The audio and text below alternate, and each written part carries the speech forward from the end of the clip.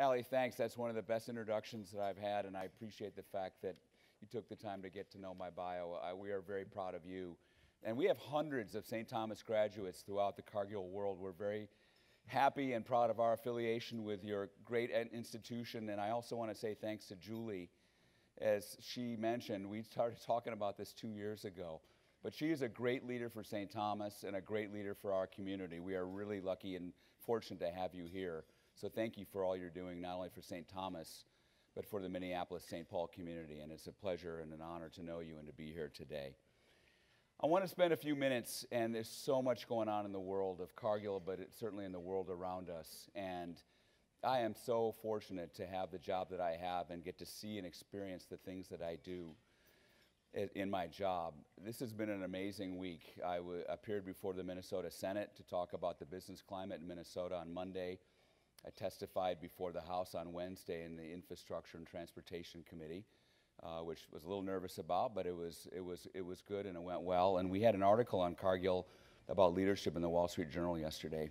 But this is the highlight. This is the peak of the week.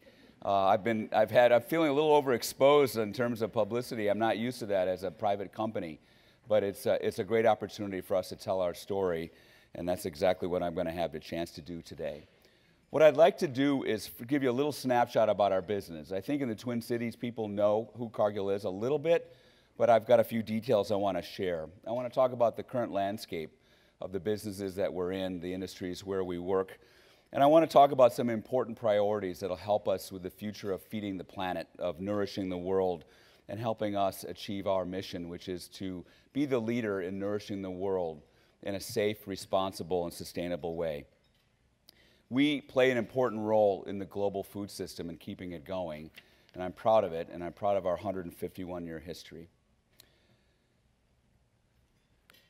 This is the ultimate nightmare for Deanna and myself on the slides, and we talked about this morning. Okay. Pause for awkward silence and pray to God. The same God we prayed to before lunch, I just prayed to let the slides work. And I think Deanna did too. She is also a graduate of St. Thomas. You can see a little bit about our company. We have 150,000 employees around the world in 70 different countries. If you add in 100,000 contractors, there's about 250,000 people on any given day. Cargill never sleeps. We were founded in 1865.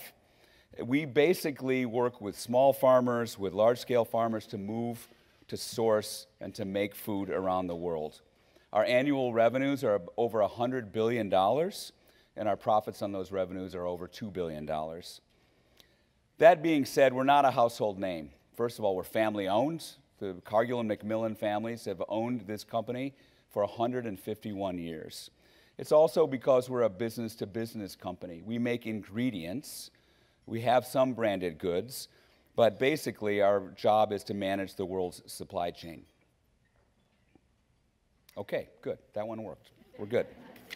So look quickly at our integrated supply chains. What really differentiates Cargill from other food and ag companies is our global reach. So we're involved in animal nutrition. We're involved in farm-to-fork products like meat, like turkey, like meal that feeds animals that we then consume. We take agricultural and food from the farmers and producers around the world.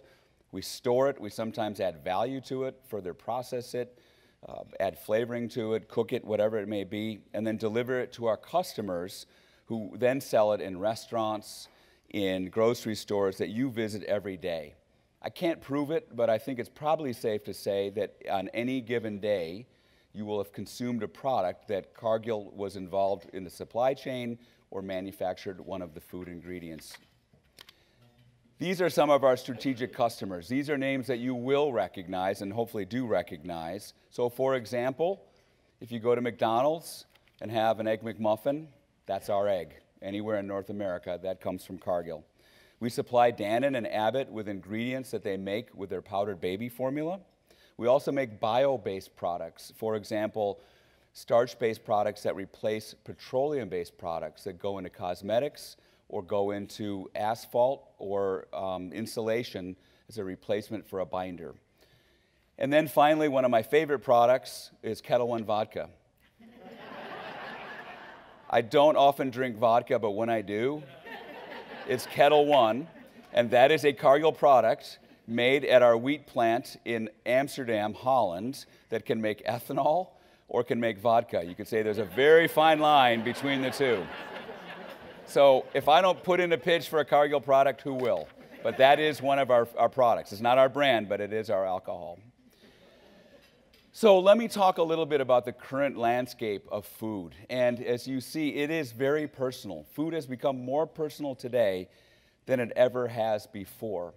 Much like identity politics, people are increasingly identifying themselves by the food they eat. They think about, am I vegan or organic, or am I a meat eater? But it is very much, and increasingly so, becoming part of the people's personal and national identity. People want to feel connected to the food they eat. They want to trust where it came from, and they don't anymore just automatically trust a brand. In the past, you'd look at a label, you think it's Nestle or Coca-Cola, I trust them. I look at their advertisements and I know who they are. But that's not the case anymore. Now it's, okay, I know that brand, what's in it? Who made those ingredients? What kind of company are they? Are they ethical? How do they treat animals? How do they treat the environment? It's so much more complicated, the world of food and agriculture today. So the implications for Cargill are very clear. We make and deliver a wide range of products and solutions. We offer choices like food that contains genetically modified organisms, GMOs. We also make food that has non-GMOs. We are striving to be more transparent and to be more public and to get people to know who we are so that they can increase their own identity with the food that they eat, but also have greater trust in the overall food system.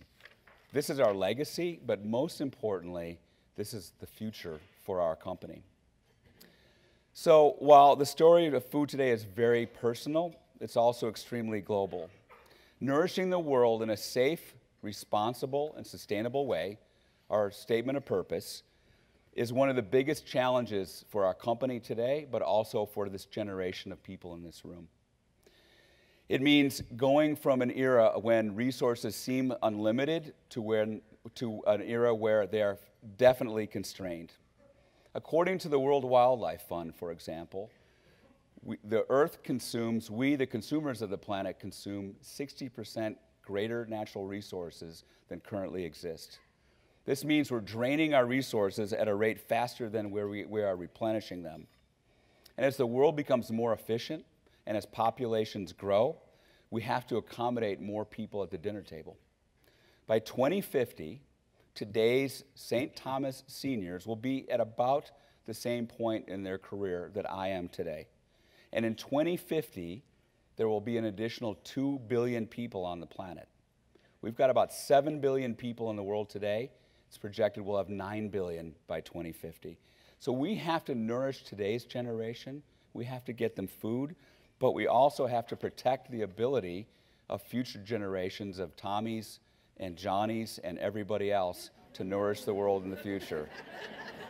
I thought I might get a reaction out of that one. So let me give you an example of how Cargill is working to nourish people and protect the planet. In the early 2000s, so about 15 years ago, some environmental groups started creating publicity and started talking about how soybean production was contributing to deforestation in the Amazon basin.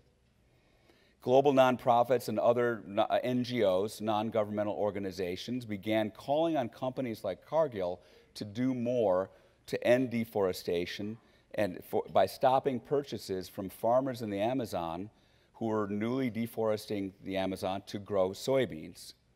We have and had then a port terminal right near the Amazon River, so we found ourselves right at the intersection of a very public battle. This was a turning point for us. It was a very public moment and an inflection point in the way we thought about our business and our business model. And we asked ourselves, okay, by being in the Amazon, by being in the soy production chain, were we contributing to deforestation in the Amazon? And if we wanted to help turn things around, who do we need to work with? What do we do? So we joined with some unlikely partners, and frankly, some entities that really didn't like us very much, some of our strongest critics, and we saw through their eyes our impact and found a path forward. So at the time, we had existing partnerships with the Nature Conservancy and Greenpeace, some of our customers, and even some of our competitors, and we came together to say we are going to impose a voluntary ban on purchasing soybeans from land that has been newly deforested in the Amazon. So during that first 2-year period, the soy moratorium, we worked with the Brazilian government to strengthen regulation and to create a new satellite imaging system so that we could monitor it. The work was so successful that the moratorium was renewed and the monitoring system was taken over by the Brazilian government. The moratorium contributed to an 80% reduction in deforestation in the Amazon, while farmers went on to increase their productivity. We just celebrated the 10-year anniversary of it and saw it extended indefinitely. So this is what's possible when you work with unlikely partners. Some of you might be thinking, well, that's great, but today's world doesn't really feel like a world of collaboration and trust and interaction across different constituents and across different stakeholders. And you're right. Geopolitics are shifting, and we're standing at a crossroads of some really important issues for business and for society. A lot of these headlines impact Cargill and our business, our community, but also our ability to build a resilient food system. So let me focus on 3 priorities which I think are critical to ensuring a more promising future. So I'd like to talk about advancing innovation, trade, and immigration, some topics that have been very much in the news recently. Advancing innovation. So to ensure a promising future, we have to continue to invest in food innovation. Constrained resources, as I mentioned, means we'll need to produce more food more efficiently in the years ahead. At Cargill, we know the demand for meat, animal protein, is going to continue to grow, but we're also looking at alternative forms of protein. So that's why last year we launched a new protein made from peas. This product offers a number of different advantages. First, it can be used in a wide variety of foods, from bakery and snacks to beverages and meats. It's sustainably grown right here in North America, and it's a rotation crop. It's not one of the big 8 allergens. It's vegan, it's organic, it's gluten-free, and it's inherently non-GMO. So an alternative source of protein that we've been focusing on developing and bringing to market. These and other homegrown kinds of innovation will continue to keep the state of Minnesota and our country very competitive. So let's talk about trade as another way we'll stay competitive. Cargill supports an inclusive and open trade policy. Globally, we're seeing some concerning trends. It will come as no news that we're seeing more nationalism and protectionism as it relates to trade. Compared to 10 years ago, non-tariff barriers to trade have increased 2.5 times. Complaints raised by the WTO, the World Trade Organization, have been risen about the same amount over that same time period. When it comes to U.S. trade policy, let me be clear. We want to work productively and effectively with the U.S. Congress and the new Trump administration. And as we do that, we'll make it clear our viewpoint that trade is good for the country, it's good for jobs, it's good for the world. 96% of the world's consumers live outside the U.S. We can't wall ourselves off from that. Inclusive trade agreements give American farmers and manufacturers better access to sell into markets that would otherwise face high barriers and high tariffs. For example, since NAFTA was implemented, U.S. agricultural exports to Mexico and Canada have quadrupled from $9 billion in 1983 to $39 billion in 2015.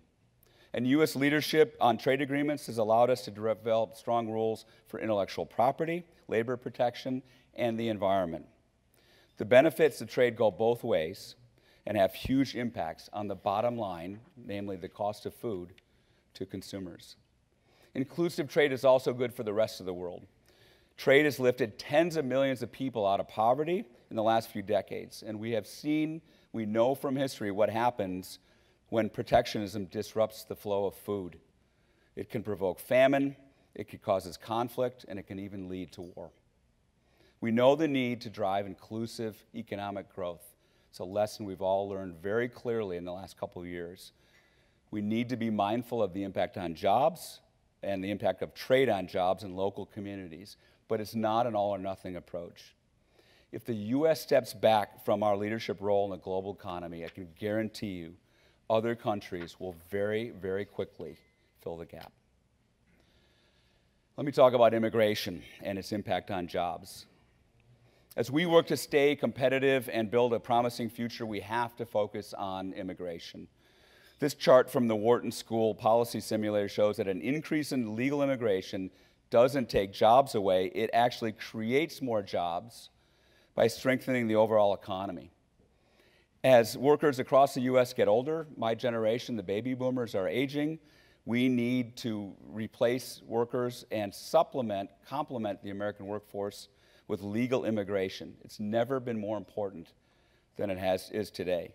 And this is true of all types of workers. It's not just factory workers. It's also intellectual property workers, PhDs, and the like. As we look to strengthen our immigration system, there's a few things that we think will help ensure a promising future. We have to turn the tide on some of the current themes that we're seeing, on some of the current themes of fear as it relates to immigration. It causes some of the smartest people from outside the U.S. and those that are looking to come to the U.S. to question, am I really welcome in my own community? Am I welcome to go to a country which previously had offered so much opportunity? Is it a positive environment to live and raise my kids? Do we want to drive away these incredibly talented people and their innovative thinking? Doing so will put our country at a disadvantage. The world's best and brightest may start looking at other countries as their land of opportunity, and that would be profoundly un-American. It would weaken not only our food system, but also the U.S. economy. We have employees in fields like trading and nutrition science, and as a global company, the ability to share insights and collaborate by moving people around the world is absolutely critical to our success. Today, workers from other countries come to Minnesota all the time to grow and share their expertise. They contribute positively to the local community here in the Twin Cities, as well as to the community. And the H-1B visa program for highly skilled workers makes this possible. It has to be improved to help companies like ours attract and retain talent. Also, a legal immigration system that works is the best way to address illegal immigration. This means a system that helps employers confirm the identity and work eligibility of the applicants. Cargill only employs people in the U.S. who are legally allowed to work here. But at the same time, we know that agriculture and food manufacturing needs improved visa programs to address labor shortages. This is a complicated issue, but it's one that a lot of different constituencies need to work together, unlikely partnerships, to make it successful. So let me conclude. I consider myself an optimist. I look at the glass half full, and here's the reasons why I think we should be optimistic about the future of food and agriculture in our country and in the world. First of all, the private sector is stepping up. 2 weeks ago, I was fortunate enough to be at the World Economic Forum annual meeting in Davos, Switzerland. And in a time of great uncertainty, I saw business leaders, nonprofits, NGOs, and government leaders coming together to say, how can we solve issues like famine, food insecurity, food waste, deforestation, and climate volatility? Cargill and other companies know we have a responsibility to our customers, but more importantly, to our communities and to the wider world. I'm also optimistic because I know who we are and I know how far we've come over the last decades and certainly in 151 years of being in business. Companies like General Mills and 3M were born right here on the banks of the Mississippi River. We're people of ingenuity. We're people of resilience. Our hard work has shaped agriculture, food, and nutrition for more than 150 years. Working together, we can continue that ingenuity. we can navigate a changing and uncertain landscape, advance innovation, and create policies that will define the next 150 years. Thank you for honoring me with your presence. Thank you for giving me a chance to tell the story, and I look forward to your questions. Thanks.